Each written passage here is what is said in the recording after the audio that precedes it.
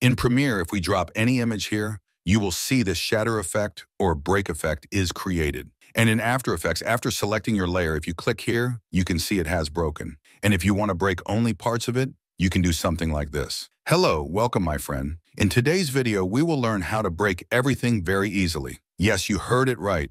We can break any object with just one click. And for this, we will be using Adobe After Effects in Premiere Pro. This effect is quite popular. It is often used in ads or documentary video editing. Nitish Rajput also used this effect in one of his videos. You can use this effect anywhere. So without further ado, let's get started. All right, so in today's video, we are going to break everything. And for that, you will need a plugin called Break It. You need to install it, and it's from escript.com. You can find it by searching on Google. You can download it from the escript.com website, and it's very easy to break anything with it. So first, what you need to do is take the image you want to create a composition. Then go to Windows, and from there, go to Extensions, where you will find Break It. Simply select this layer and go to Break It. Just click here. It will take a little time, and you will get the result here. You can play it and see. As you can see, it has broken with just one click. It's completely broken. Now, if you want to customize it, you can see I'll turn off the transparency here.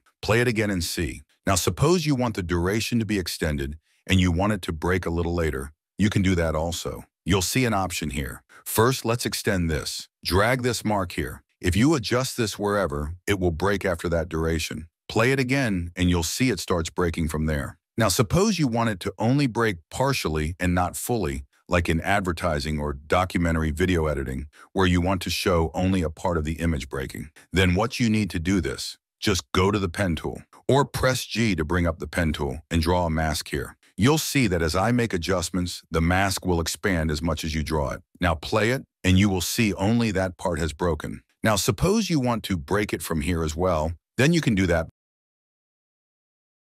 Since we didn't select it earlier, you need to select the shape and then undo the action, select image again, and apply the mask.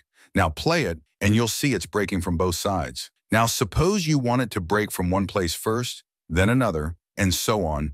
You can adjust the composition and delete what you've done before. Now take the Premiere Pro logo this time, scale it down a bit. If you want it to break into 3 pieces, just type 3 here. Now the timeline will show 3 breakpoints. You can display and see the result. You'll notice all parts break at once, but we can change the mask to control when each piece breaks. You can add a mask here using the pen tool, drag it to where you want it to break, and expand the break to your desired area. Now let's play and see the result. As you can see, only the specific part has broken. This effect can be further customized by changing its direction in the effect controls. You can adjust the force to change where it starts breaking from, like from the bottom or from the side, and it will give a different result.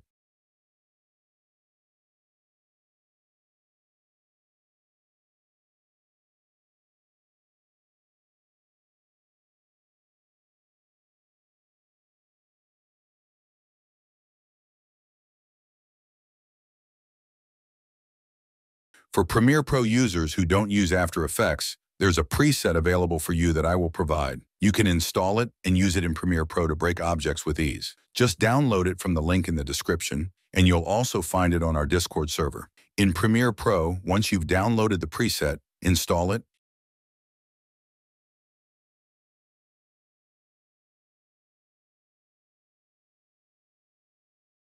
and you can apply the break effect to any image or text by just dropping it here. Adjust the size and position as needed.